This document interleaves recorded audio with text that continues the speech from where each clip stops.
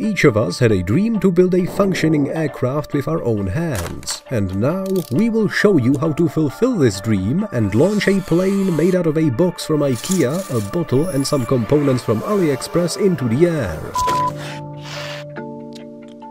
To begin with, I tried to visualize my idea on paper. The plane will have a triangular shape, and the flaps will be attached to two small servo motors. A plastic bottle in the center of the plane will contain all the electronics, and a motor with a propeller at its end will drag the airplane into the sky.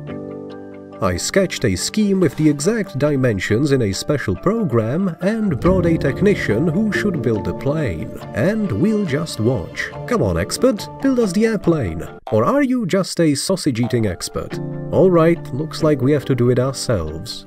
Using a large ruler, trace the outlines of the airplane onto cardboard so that the air cavities inside the cardboard run in the direction of the wingspan. Later, you'll see why that's important. Then, we make cuts along the lines with a sharp stationary knife and take the wing out of the cardboard.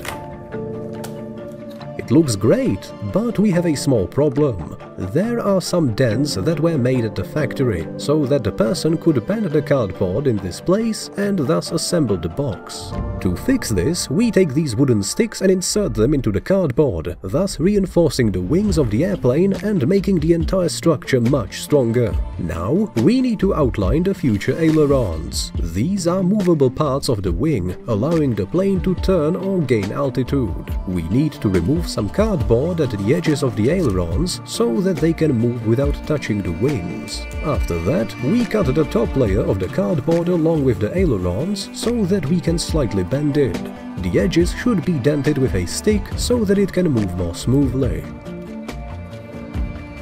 We ordered these two inexpensive servo motors with a white lever on AliExpress. They rotate slowly, but they are surprisingly powerful for their size. We put the outline of the servo motor on the wing and carefully cut a hole. Make sure that it fits tightly and does not wobble. Now we take these plastic levers, which have to be placed in the ailerons, and fix them on the other side with a special clamp. Now we need a rather thin wire, which should be straightened and its tip should be bent in this way. It allows us to fix it in the servo and the opposite end in the lever clamp. As a result, everything should work like this.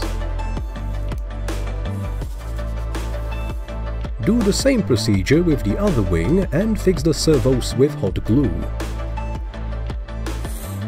The heart of our airplane will be this small, lightweight but powerful brushless motor. It was delivered with a battery that is meant to power it. Unfortunately, we can't connect the battery directly to the motor. To make everything work properly, we need to connect it via a voltage converter. Another crucial component is a receiver that will receive our commands and transmit them to the motors, each of which will be connected according to the circuit. I almost forgot about the propeller. We ordered a small plastic orange model. I managed to save some money by buying this Chinese remote control for only half its price. The seller said that he only used it once, and judging by the amount of dust that settled on it, he was telling the truth.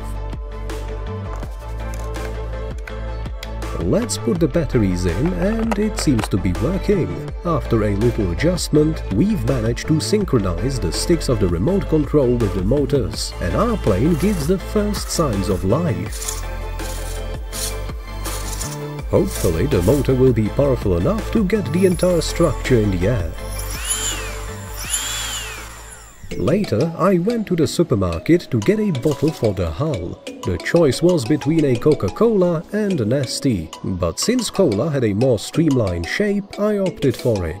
On the other hand, the Coca-Cola cap was much smaller, and considering the fact that we had to attach the motor to it, this could have been a problem for us. Nevertheless, we made a few holes in the cap with a drill, put plastic ties through them, and securely attached the motor to the bottle. Next, we need to make a marking on the bottle and cut it all the way so that the wing can fit inside it.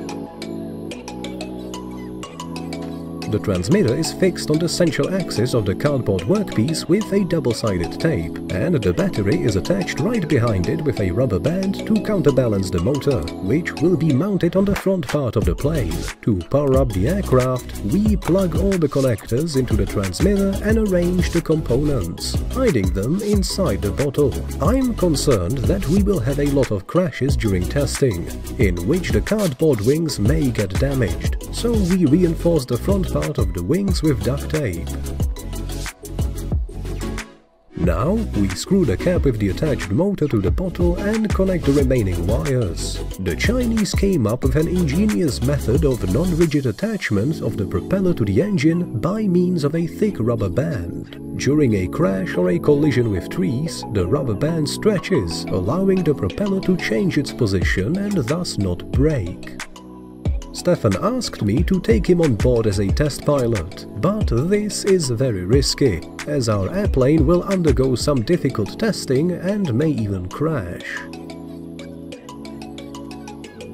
In order not to attract too much attention, we packed our plane into a big black bag and headed out into the wilderness, expecting to have at least several successful flights. We're doing a pre-launch check of the servos and the main motor. And launch! Well, that's not what we expected, to say the least. The plane flew 2 meters, and then some invisible force threw it sideways, making it crash. We couldn't end the video in such a shameful way, so we went back home and made 2 stabilizers on the wingtips, hoping they would improve the plane.